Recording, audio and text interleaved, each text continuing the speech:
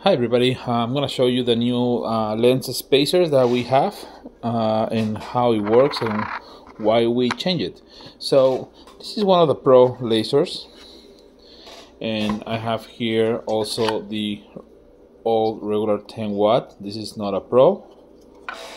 I have here a 20 watt as well.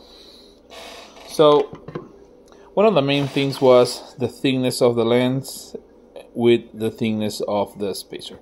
So it's really easy to use. So once you remove the lens, you want to have the base like this, a little bit of a residue of the glue the original lens came in. So once you have the lens there, you know this lens is already dirty, so don't worry, don't grab it like this. Just grab it on the sides, and if you have gloves, better. Just put the lens in like so. The lens go there, then you put the spacer there, and you grab your laser and you screw this back in place, just like so. So if you don't tie this properly, you hear a little rattle, there's a little rattle there. So just tie it up there. You want to feel like stuck in there. Don't push it, you will crack the lens. There's no movement, no rattle inside this.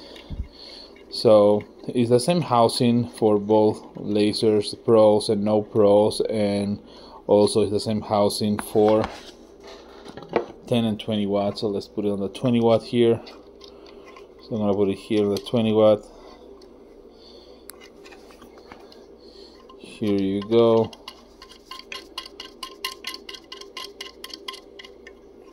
There is on the 20 watt, again, there is no rattle at all. So one of the biggest difference is the height. And on the old spacers, we have a little bit of hat that goes up, that was meant for this to go inside this circle to ensure that this is center.